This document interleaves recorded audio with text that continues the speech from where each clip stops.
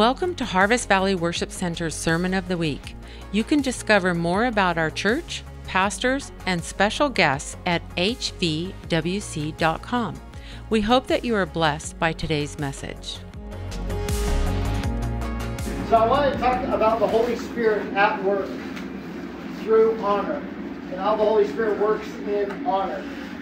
In our Culture of Honor series, we've defined honor as learning to treat people the way that God treats them, not just the way that we want to treat people, based on their behaviors, based on their actions, things like that.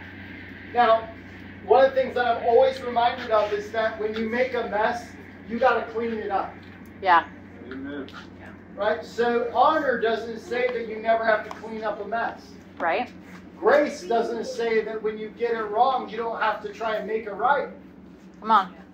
Amen. But what honor does is it says, I believe that what God is saying about you is greater than what you're doing at the moment.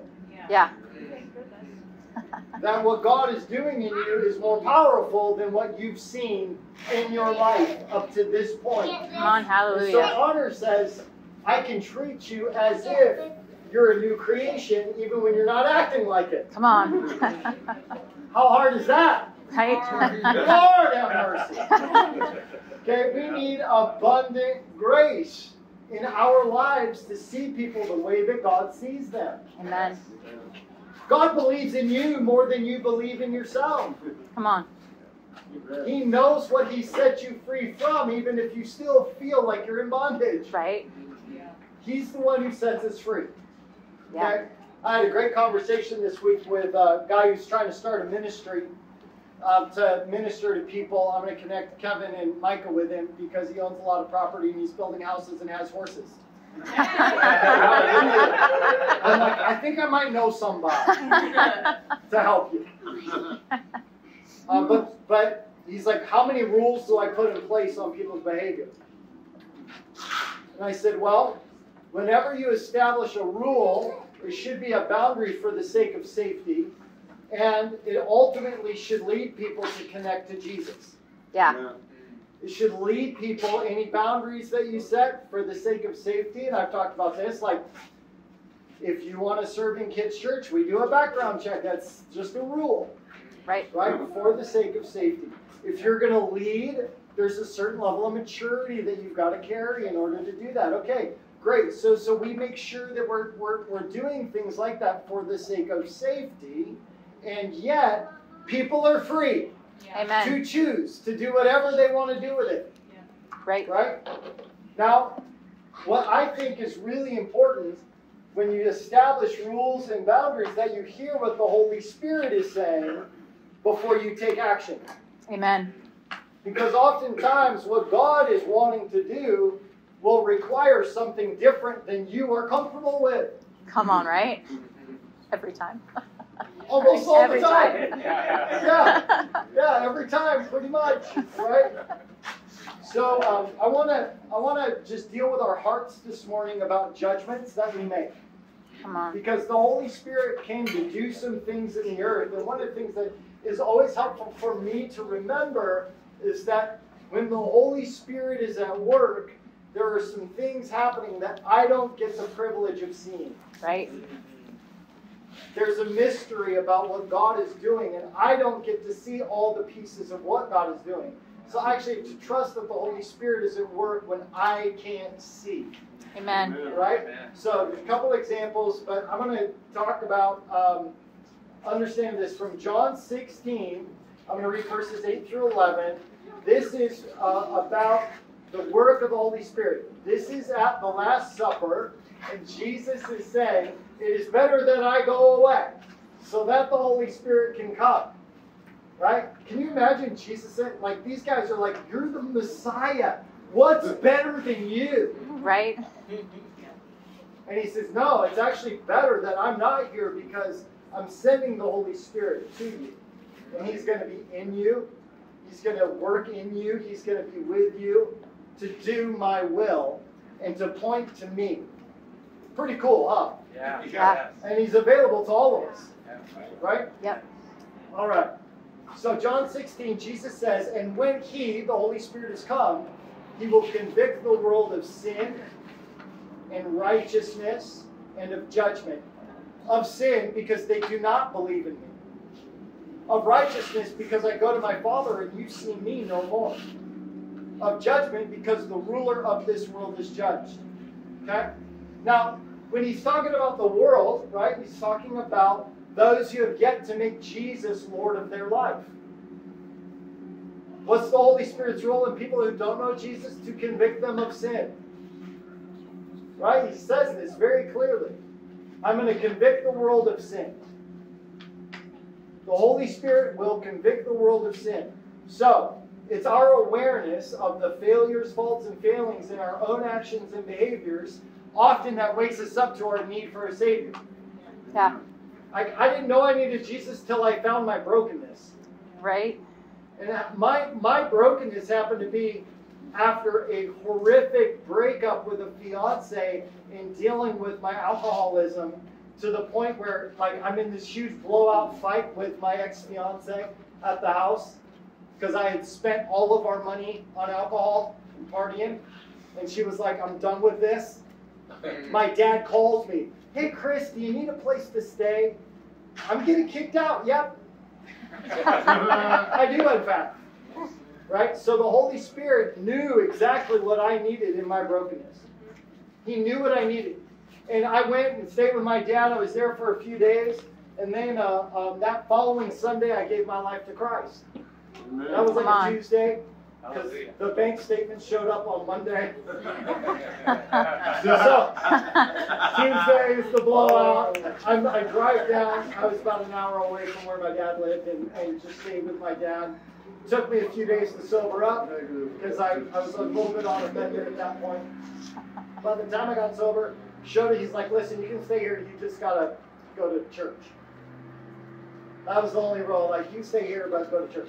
So I go to church, same church I'd grown up in, same pastors that I'd known for years, this little Assembly of God church in Salem, Oregon.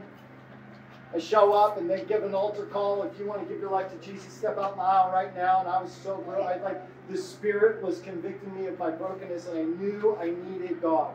And I stepped in the aisle. I just gave my life to Christ right there. Come on. In all my brokenness, I said so yes. Good. Right? So it's the Holy Spirit that convicts us of sin. Saying, listen, your life, here's your brokenness. I'm going to put this in front of you because you need me. Yeah, right? Right? Amen. This is what the Spirit does with those who need Jesus. Now, it doesn't solve all our problems. Darn it. I wish it did. It doesn't. I still battle with addiction. I still battle with the struggles about my identity and who I was. I mean, it took a long road to get out. And that ugly thing wants to creep up every once in a while and rear its ugly head. And I got to deal with that. Right? Come on.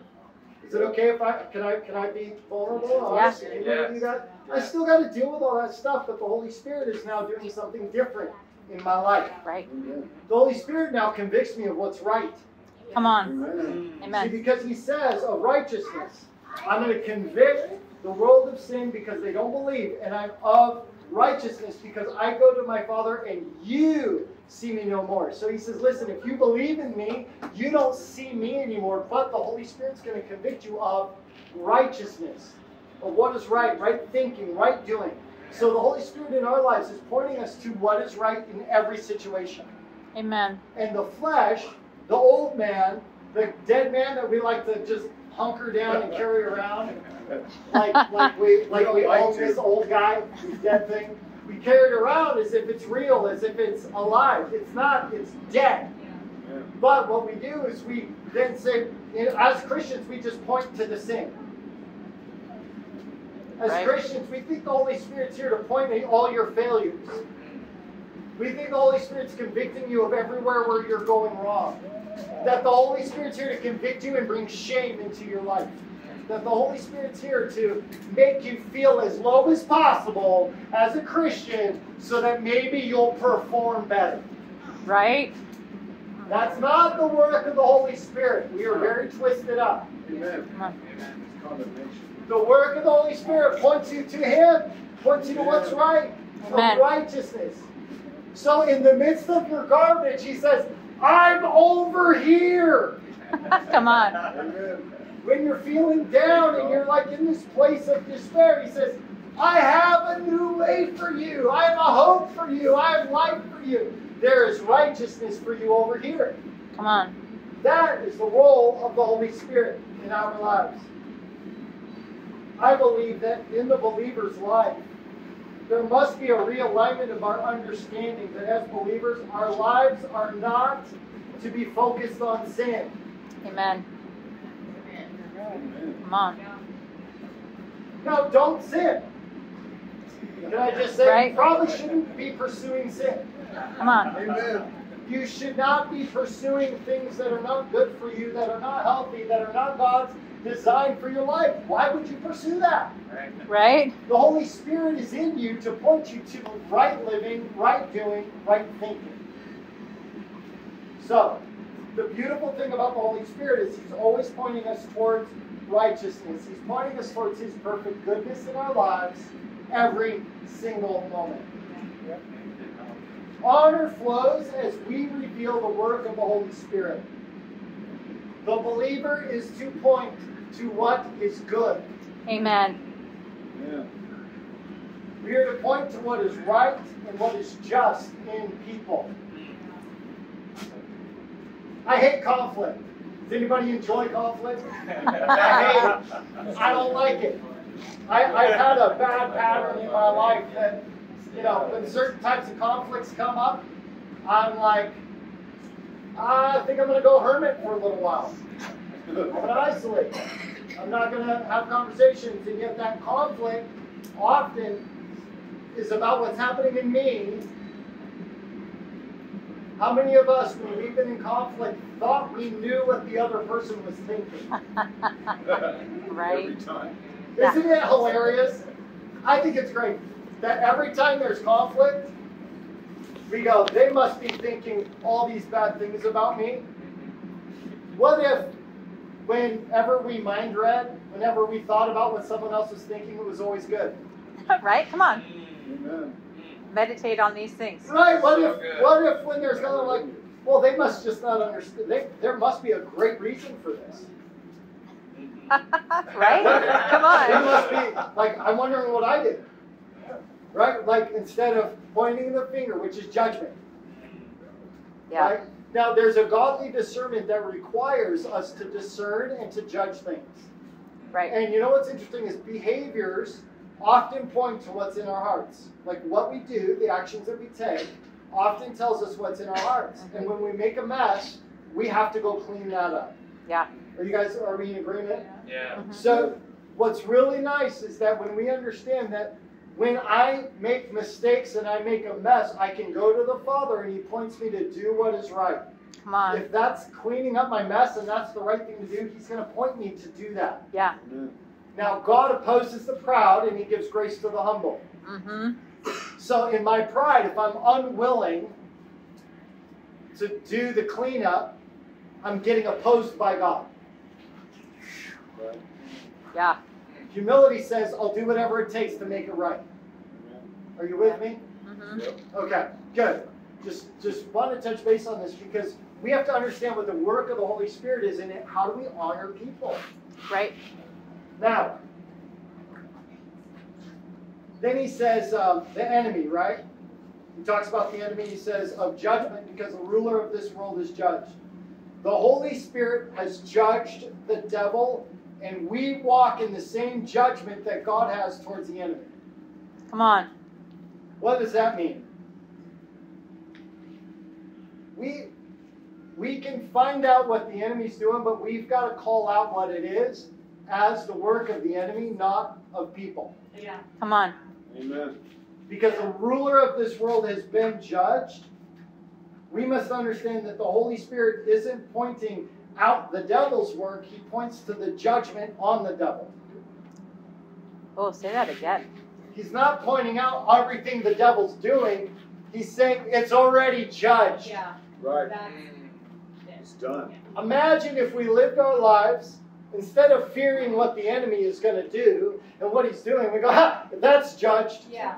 Amen. When we see what the enemy's doing, we go, nope, the Holy Spirit's already judged that. That Right. can't stand. Yeah. Because the Come on. Spirit of God has judged it. Amen. Instead, we go, oh no. Oh, did you read the news? Oh, now it's getting real. Did you see what that person said? Oh, that person spoke a heresy. Oh. We freak out. We get filled with fear instead of judging what the enemy's done. Right? Come on. Said, no, the Holy Spirit already judged that. Right? Here's a liar. Now, let Amen. me tell you what happens when we understand honor and we understand the word of the Holy Spirit. You will walk in utter confidence about what God is doing, what the devil's doing, and what your role is.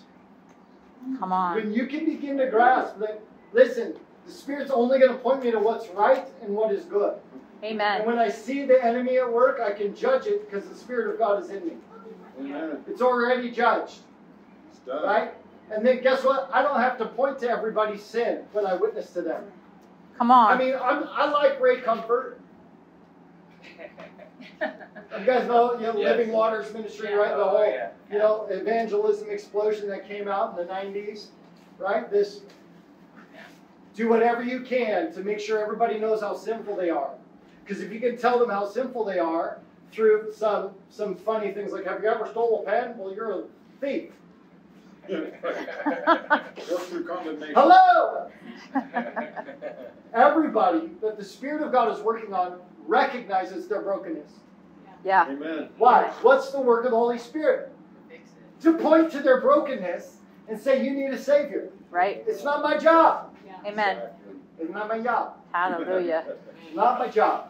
One of the realities of being able to move in power in evangelism is expressing the love and pointing to the goodness of the Father, because they need to know that more than they Amen. need to Come see on. their brokenness, because they Amen. already see it. They Right. already know it. And this is tying in the last 3 messages on culture of honor that we've had. Scott did a great job. How many of you got to see Scott last week? Yeah, Wow. so good. Watch it online. He did a great job. He did a great job. All right. So, the ruler of this world is judged. Guess what? Jesus doesn't judge us, neither does the Holy Spirit. Did you Come know on. that? Yeah. So in John 8, Jesus responds to the Pharisees, right? The Pharisees come to him and they accuse him of having a false witness. Well, you've got a false witness, and he was portraying himself as God, right? He's like, I am the light of the world. Like, what? No, you're witnessing of yourself. You can't do that. You can only witness of God. No man can witness of himself as God, right? This is very clear, right? So the Pharisees are on him, right? Saying, listen, dude, you are off. You are wrong. And Jesus then says this, even if I bear witness of myself, this is verse 14 of John 8, even if I bear witness of myself, my witness is true, for I know where I came from and where I am going, but you do not know where I come from and where I am going. You judge according to the flesh, I judge no one. Oh, And come yet, on. if I do judge, my judgment is true. For I'm not alone, but I am with the Father who sent me. All right. Jesus says he judges no one. And that those who are religious judge according to the flesh.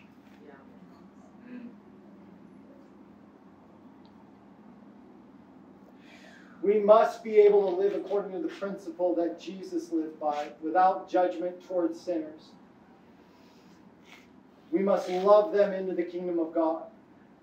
The Holy Spirit is revealing the need, and we reveal his love, and we point to his righteousness, just as the Holy Spirit does in us.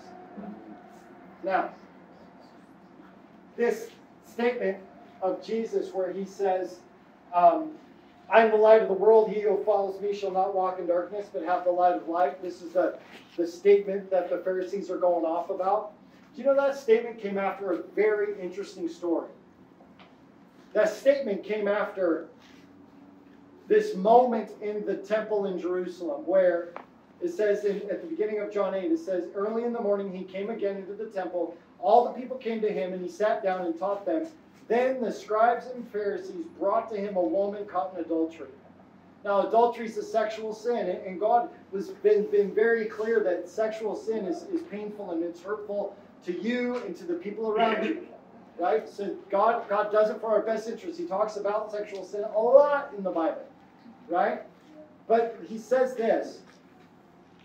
When they had set her in the midst, the Pharisees said to him, "Teacher, this woman was caught in adultery in the very act.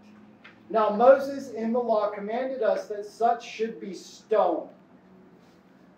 But what do you say?" This they said, testing him, that they might have something of which to accuse him. See, the judgment of the religious look for an accusation. Yeah. Yep. Let it not be so among us. Amen. So, Jesus stooped down and wrote on the ground with his finger as though he did not hear. I'm not even going to give it. I love Jesus. He just says, I'm not even going to listen to this accusation.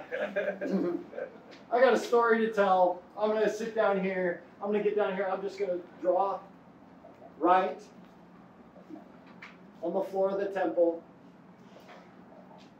So when they continued asking him, he raised himself up and said to them, He who is without sin among you, let him throw a stone at her first. And again he stooped down and wrote on the ground. Then those who heard it, being convicted by their conscience. Amen.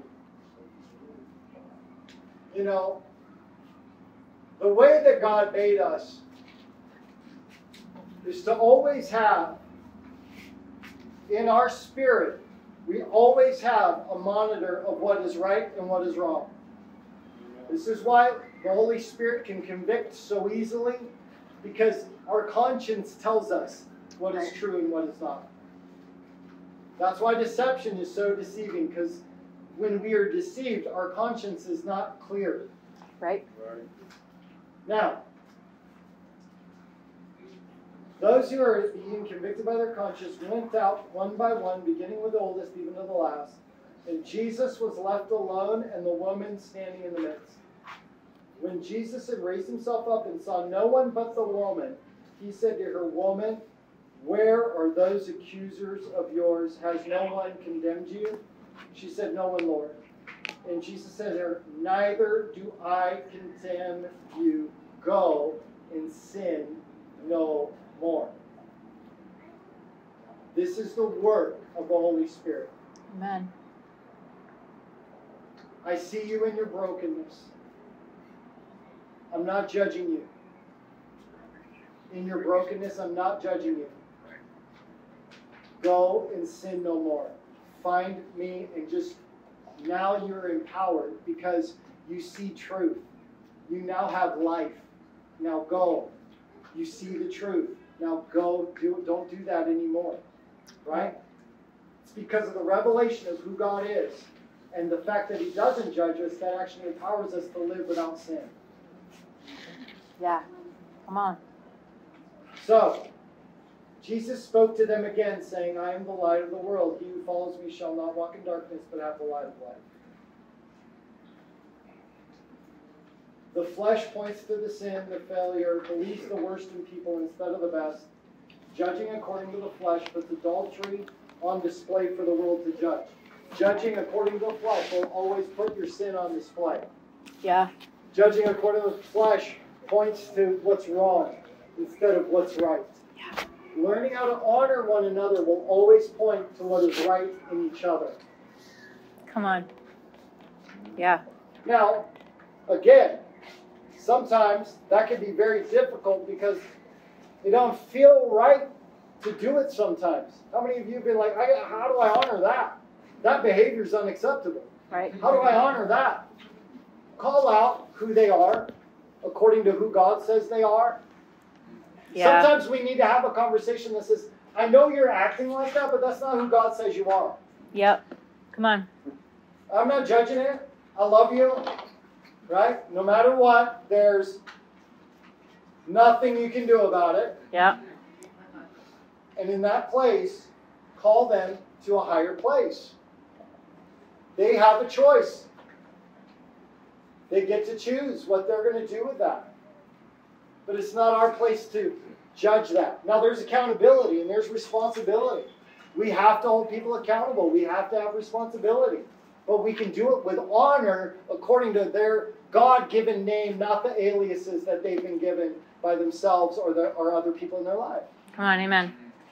And that draws them higher, draws them into those places.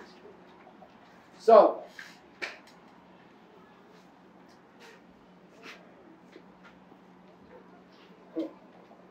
thinking about this adultery thing, you know, when we choose to believe what God says about people, we can see the sin and call them into their true identity.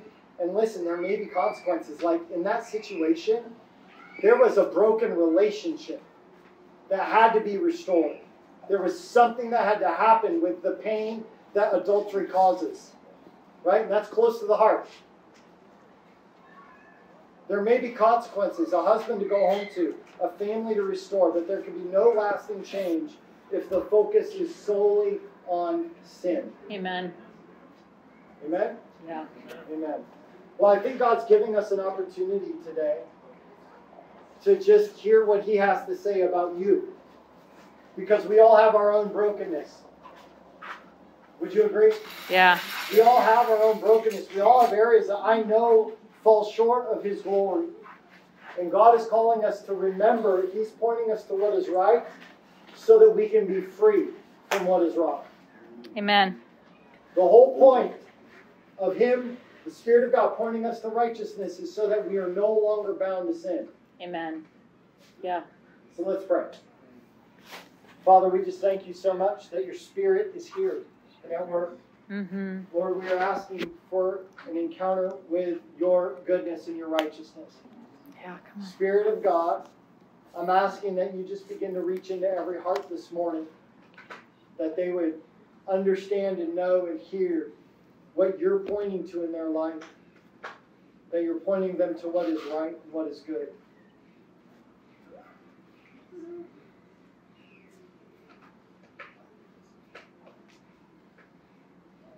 Father, as You speak to us through the Holy Spirit, I'm asking that You would affirm us according to the identity that You've given us. That You begin to speak who You say we are. Mm-hmm. And that we no longer listen to the lies of what we've been told in our past.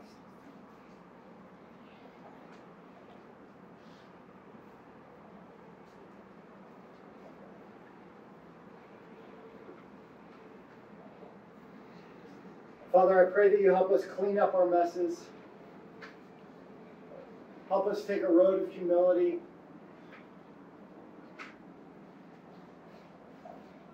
Father, we want to walk in Your favor, not in opposition to You. Amen. So teach us, God. Show us, God. Lord, I'm asking that You would teach us how to reveal Your love to the world around us. Yeah.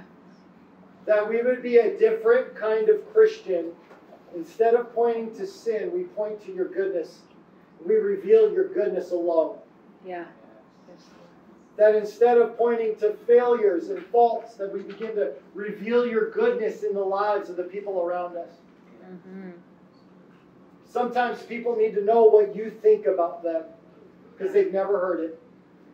So teach us how to speak the way You speak. Yes, To God. see what You see. Give us Your heart for people, God. Give us Your heart for people. Come on, let's put our hands on our hearts right now and just begin to ask God, God, give me Your heart for the lost. Give me Your heart for the broken. Give me Your heart for people who don't know You. Come on, just begin to ask Him right now. God, give me Your heart for those people that don't know You, that I might speak life into them. Give me Your heart, God. Thank you for joining us today. Harvest Valley Worship Center is called to be a refuge for healing and a launch pad for transformation. If this message impacted you today, please let us know in a comment, or you can email us at media@hvwc.com. Thank you for joining us, and we look forward to connecting with you.